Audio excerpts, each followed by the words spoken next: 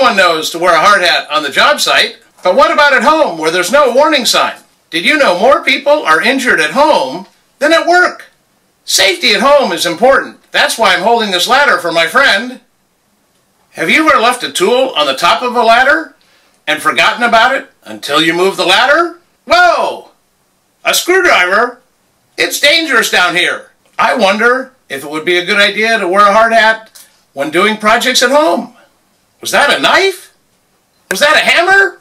I don't remember handing him all these tools. Whoa, that drill was heavy. I'm glad I'm a hard hat. Also, remember your kids. A hard hat protects them while they learn from you. Let me and my friends protect you and wear a hard hat at home and on the job. If you want to see my next video, be sure to subscribe. And in the meantime, I'll be watching out for everyone's safety. Be sure to watch my friend John Drebinger's preview videos.